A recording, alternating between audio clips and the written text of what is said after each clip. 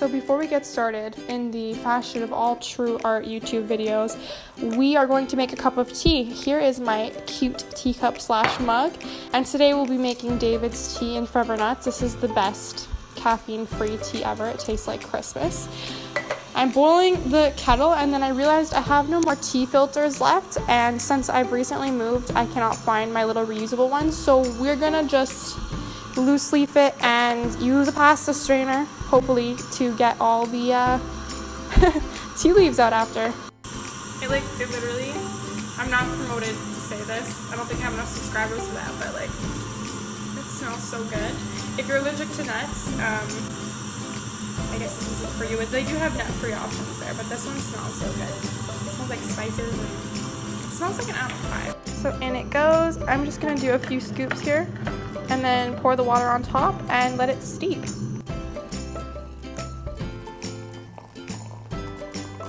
I'd like to mention this is not how you should usually make tea.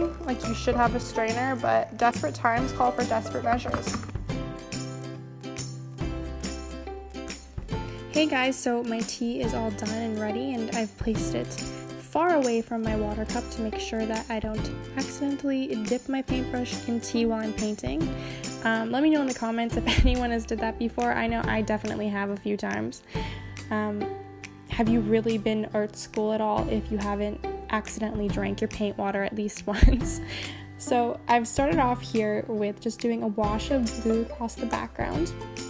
And this painting today is a little bit different because I am attempting to redo a painting that I have done many years ago. So I did an original sketch during university.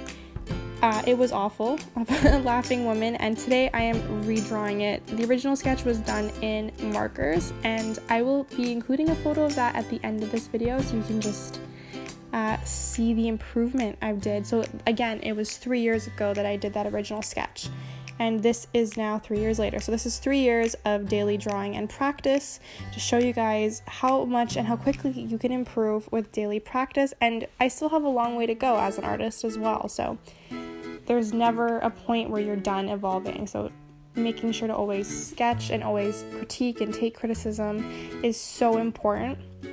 And I think 3 years ago I was kind of stuck in the habit of always drawing people with just kind of a blank facial expression or just from a straight on perspective, and I've really pushed myself in the past few years to draw different emotions, to draw different angles for the face, different profiles. So that's kind of been my area where I wanted to improve, and trying to draw a lot more hands and things that really challenge me. But I think a lot of mistakes that new artists make is they get comfortable drawing just one thing, or they just say that they like to draw one thing, they don't want to learn to do other things, and that is so dangerous for a new artist. You don't want to stifle yourself like that. You don't want to limit yourself like that. A good artist is a versatile artist, so you never want to get kind of stuck into your comfort zone. You want to push. I remember I fought with my art teacher about this back in the day. I didn't want to learn how to draw faces. I used to hate drawing faces. So my childhood dream growing up was to be a fashion designer, and I only wanted to draw the clothes. I didn't want to draw faces. I didn't want to draw hands. Fast forward 15 years later, and here I am. I'm going to say I mainly do portraiture. They're one of my favorite things to draw. They're so expressive and they make me happy, but it was something I really resisted in the beginning. So while you're learning art, open mind is absolutely key, and I think I've said that a million times. And I guess the next thing I want to talk about is the difference between having an art style and not being versatile. So I get into this argument with a lot of people, with a lot of my students, where they want to argue that this is just my art style, this is what I do. But if you're not developed enough as an artist, if you haven't had enough training, enough practice, you haven't really developed a style yet. We can start to see some of the things you like to draw, some of the quirks your art has, but don't get being comfortable with one thing and just doing one thing really well confused with having a developed and full art style. It takes years to develop your style as an artist, and as you get older, it changes, it evolves. I think as a child artist into an adult, it becomes more sophisticated, so there's a big change that happens there. And I know it's so hard because art is so personal, so I feel like it's really easy to kind of get all crusty and argue with your art teacher and you don't want to change. And there's something to be said to sticking to your guns, sticking to your vision, but there's nothing to be lost from creating with an open mind, from taking creative feedback objectively. Some people are full of it and just want to knock your talent down, but you want to be listening to other skilled artists who are coming from a place of improvement. And I think sometimes you can kind of tell when someone's just trying to be nasty and when someone's giving you positive feedback. So that's something that a lot of new artists kind of struggle with. It's an argument, and you'll kind of learn. It's like a growing pain. You'll learn as you get older and more advanced into the art community, the difference between developing your style and between just being too comfortable drawing one thing. I feel like you see a lot of artists that almost stop growing because they're just not experimenting, and that's so sad because they're really talented and good at what they do, but when you're not learning, you're dying. So to learn and to be a student forever is the best thing you can do for yourself. I feel like a lot of artists fall into the trap of what I would like to call harmful language. So I can't, I'm not good at it, this isn't me, I'm not capable, you're better than me. Like these kind of thoughts, this language that I see so prevalent with young artists and in the art community is so damaging. You'd have no idea. So I guess this is an example today that like you can start off somewhere that's not so great, and with the right amount of practice you can get somewhere that's amazing.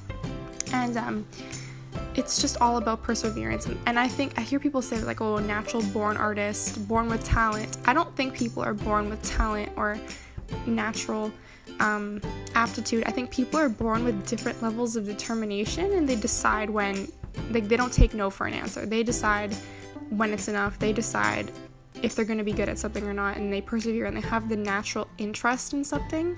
And I think that's what makes it. I don't think people are born with just this amazing ability to draw. You learn how to draw.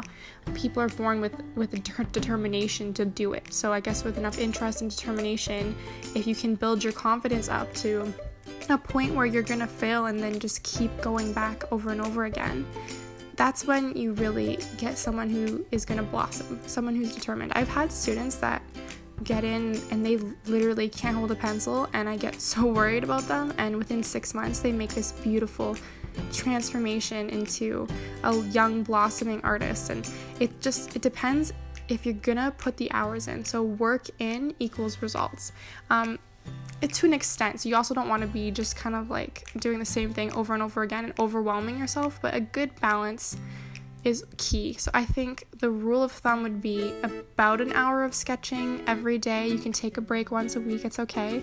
In just a space where you're calm and you're feeling relaxed is gonna be the best for creating art.